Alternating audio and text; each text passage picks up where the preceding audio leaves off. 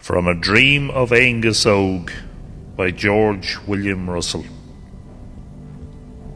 As he spoke, he paused before a great mound, grown over with trees, and around it, silver clear in the moonlight, were immense stones piled, the remains of an original circle, and there was a dark, low, narrow entrance leading within.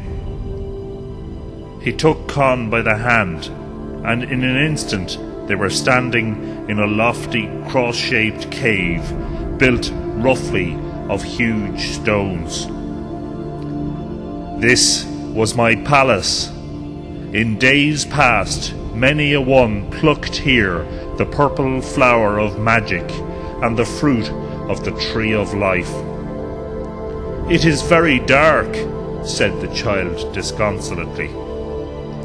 He had expected something different. "Nay, but look, you will see it is the palace of a god."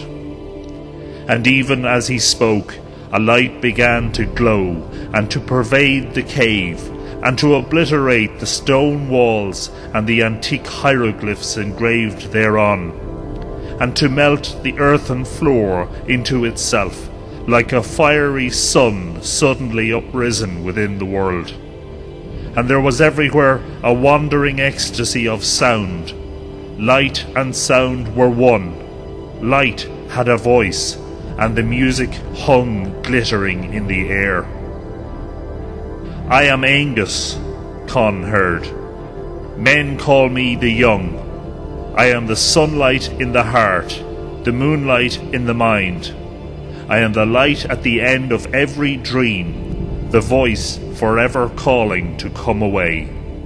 I am the desire beyond you or tears. Come with me, come with me, I will make you immortal. For my palace opens into the gardens of the sun, and there are the fire fountains which quench the heart's desire in rapture."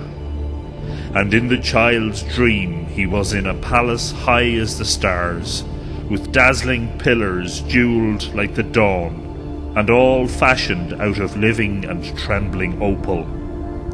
And upon their thrones sat the Danann gods, with their sceptres and diadems of rainbow light, and upon their faces infinite wisdom and imperishable youth.